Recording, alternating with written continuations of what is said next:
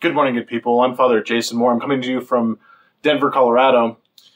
Recently, I went to Papua New Guinea for their chapter, and while I was there, I recorded some of the young friars there, their greetings to you, and sharing a little bit about their life down there. So let me introduce brothers Clement, Elvis, and Gary. Hey, good morning. My name's Clement. I can tell my time to mention 3 students out at CPA. CPA College. It's nice to be. What did you want? Her brother. Who's some go ahead, let's go to Franciscan. We're all pretty great.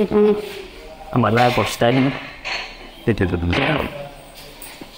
CPA and it's challenging, but it's good.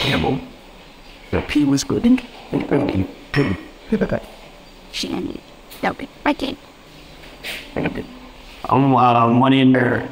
My name is Elvis.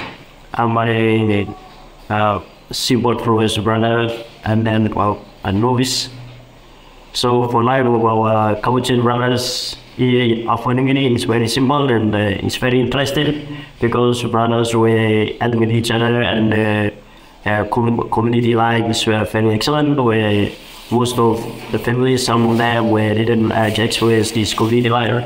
But for our brothers and the Capuchins, I saw is very excellent, and I was excited, and I was very happy to see the brothers working together and say different things with each other, and have a good life in our order. Thank you. Good morning. My name is Brother Gary, and was novice too, simple Province brother. So I would like our family in the custody of Papua New Guinea. Like we have different councils, so we came from different places, and we have different traditions in the order. But our name is like Sasimo, that the